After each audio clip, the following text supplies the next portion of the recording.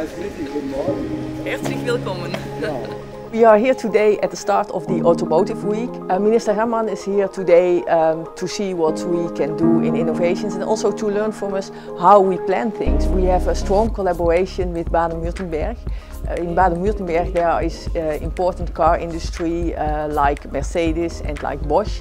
And I think there are many opportunities to collaborate, for instance, suppliers in the Netherlands that can work together with companies in Baden-Württemberg.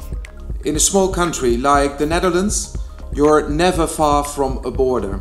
So transport and mobility are almost by definition international matters. Well, I think this Automotive Week here in Helmond is very important because we are here to challenge ourselves, to challenge our partners and to see where are we good at, where do we need further collaboration with people in our region but also with people across the Dutch boundaries. Das ist sehr schön, weil es ist doch ein sehr guter Kontakt, den wir mit der Provinz Noord-Brabant haben und es ist ein guter Austausch, weil auch hier viele innovative Unternehmen sind und auch übrigens die Politik also die Transformation im Mobilitätssektor unterstützt, wie wir das in Baden-Württemberg tun. Well, what we do is we detect groups of cyclists and if we see that there's a group of cyclists, we make sure that they get a green light.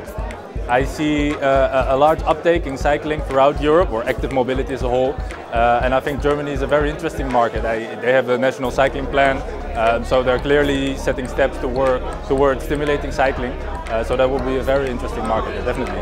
What we have in Brabant is a lot of innovation, a lot of startups and a good collaboration with other public authorities to not only invent and test innovations but also to apply them in daily practice.